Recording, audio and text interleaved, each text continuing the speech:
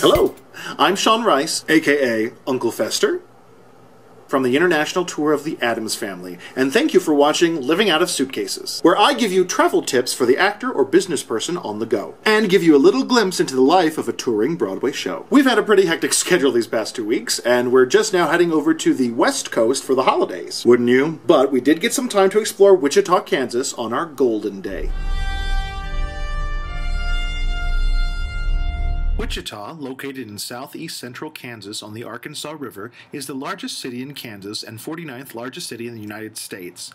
It is the cultural center for Kansas and is home to several art museums and performance groups, namely the Music Theater of Wichita, Wichita Grand Opera, and Wichita Symphony, which all perform at the Century 2 Convention Hall, where we had our show. Other well-known local performance venues include the beautiful Orpheum Theatre, where Gypsy Rose Lee first bared it all, and Crown Uptown Theatre.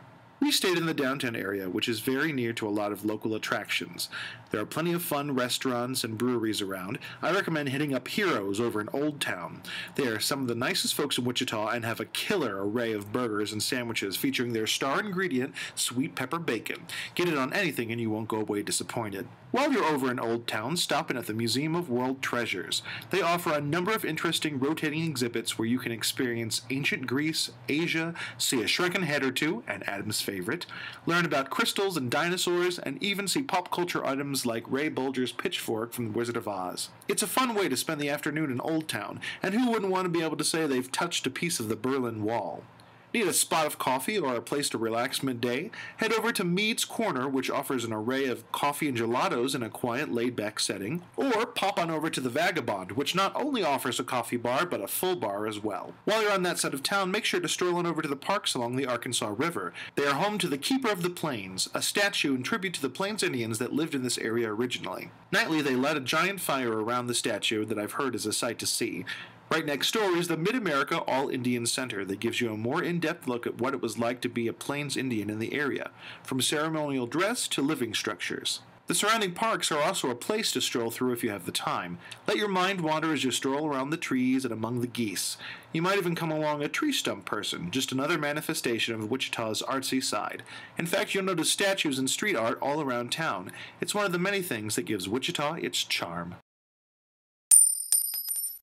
Sometimes packing for the road is very easy. Recently we spent the summer touring Asia, so I only brought light summery clothes with me. But what happens if you're going to be away for several different seasons? How do you fit all of your winter, summer, spring, fall clothes into one 50-pound suitcase? Not to mention your swimming suit, your workout clothes, your winter coat, your windbreaker, your hat, your scarf. You get the picture. The answer is simple. You can't. There is a way around it, but it requires you to do some planning before you leave home. Here's what I do. The U.S. Postal Service offers a wonderfully helpful tool, flat rate shipping boxes, which are free for you to pick up at your local post office, or you can log onto their website and have them shipped to you for free. Pick up 2 or 3 of these boxes at the post office before you start packing. Now what you're going to want to do is to pack all of the things for the season that you're going to be in your suitcase. Then pack up the rest of the stuff into the flat rate boxes. Now the beauty of the flat rate box is that no matter what you put in there, how much it weighs, if you can close the lid and tape it shut, they will ship it for you. And the highest price you're going to pay for the largest box is about $16. And it's even less if you order that pickup to be online. Now you're going to want to leave these boxes with a trusted friend or family member. As you're traveling around the country, you're going to feel the weather start to change, and it's all of a sudden going to be time for the next season's worth of clothes. Here's what you're going to do.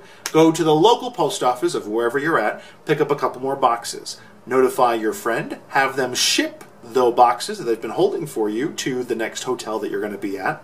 Once you get the boxes, pack everything up in your current suitcases into the new flat rate boxes and ship that back to your friend so you can pick it up when you get back home. You can even schedule and prepay for those boxes to be shipped to you right from online and have them picked up from your friend's house so they don't even have to go to the post office. Voila!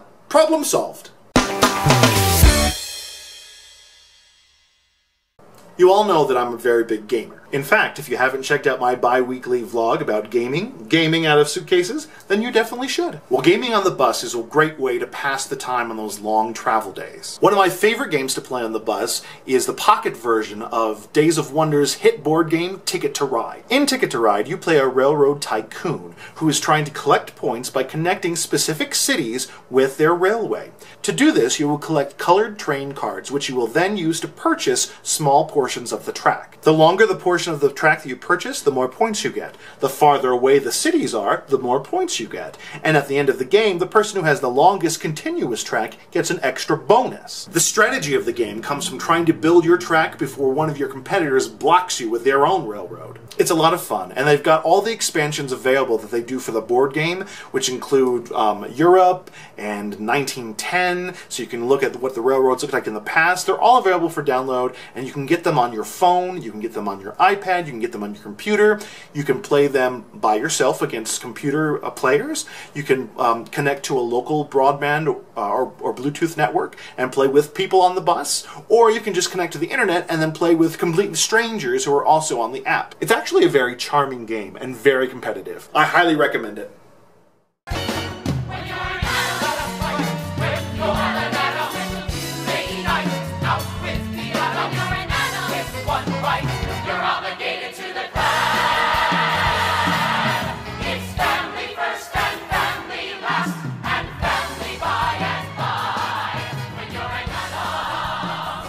Recently, one of the Addams ancestors went back into the crypt for good. Old Ruby Addams, you'll be missed. But in the space she left behind, a new ancestor has arisen, played by Maggie Pitts, and I'd like you to get to know her a little bit. So here we are with Maggie. Now, Maggie, how did you come to have this job? I auditioned for Addams Family in April 2012. And that's a long time ago. It was a very long time. Was it an excruciatingly long wait? It was a very long wait. That's yes. wonderful. Yes. Yeah. So what was the audition process like? I went in for the dance call and got kept through a couple of dance calls and then had to sing any kind of 16-bar cut, and then was asked to come back the next day for a Wednesday cover. And so I had to learn a couple of Wednesday songs. Next day I went through a couple more dance cuts, a couple of Wednesday cuts, and then it was down to about three of us for the cover, and then I didn't get the job the first time, unfortunately. But now here I am. Here you are. Now, what was it like coming into a show that was already set up? Because you came in after we'd been out on the road for almost, oh gosh, 10 months? Yes, yes. Were you nervous? I was very nervous, yes, very nervous. But the cast has been very welcoming, and I feel like I'm part of the family. That's wonderful. So what was the process of getting you into the show once you were here? I got a phone call. I was in New York Monday night, and they said, can you be in Delaware tomorrow, which was Tuesday.